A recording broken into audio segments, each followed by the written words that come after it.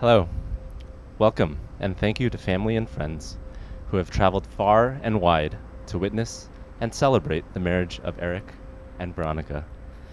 My name is Wayne, and I have had the pleasure of knowing Eric for nearly half of my life, and in the past 4 years, I have also had the pleasure of getting to know Veronica. I am deeply honored to be here today and to officiate for this very special occasion.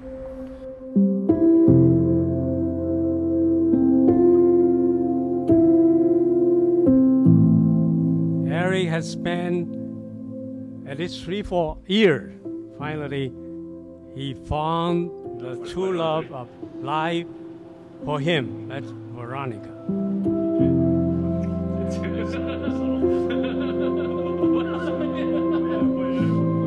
I think at 58 and having lived in 3 different continents, I'm a man of experience. And I like Eric the first time I saw him. His education level preceded him. And that probably biased me a little bit. But I found an extremely intelligent, sophisticated, handsome, big brain type of guy.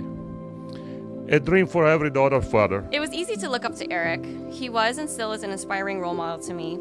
He's so smart, patient, and humble, and unfairly the best at everything.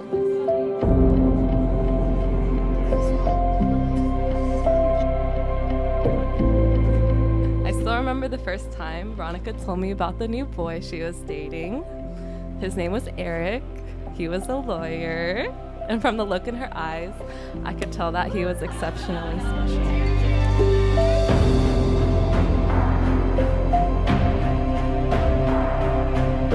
But his ambition paid off. I still remember the day Eric got his acceptance to Stanford. I had never seen him express such happiness before, so as an 8-year-old, I knew that it was really important. Likewise, I knew Veronica was special to him when he first told me about her. I couldn't wait to meet this thoughtful, inquisitive, and beautiful woman that made him smile. I saw this romantic, thoughtful side of Eric that I didn't know existed. He became adventurous and cool, something I didn't think possible.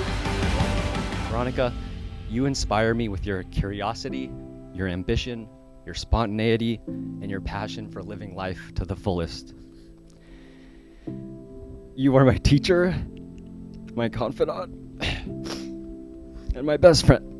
Eric, I choose you as the love of my life, my forever traveling companion, and my partner forever.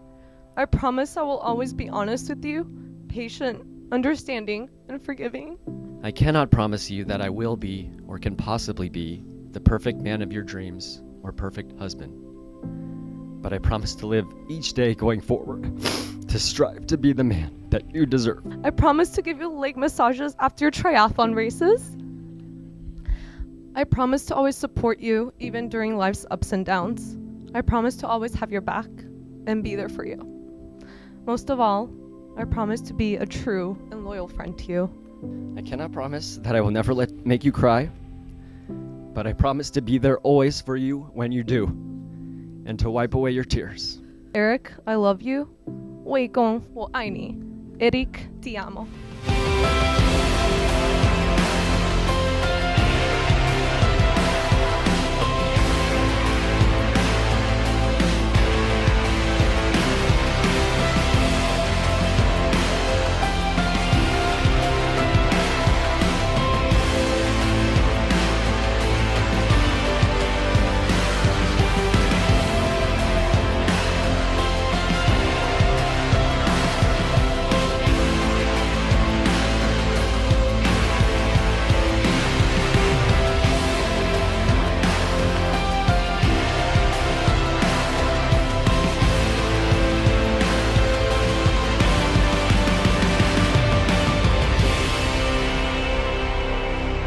Eric and Veronica, you memorize this.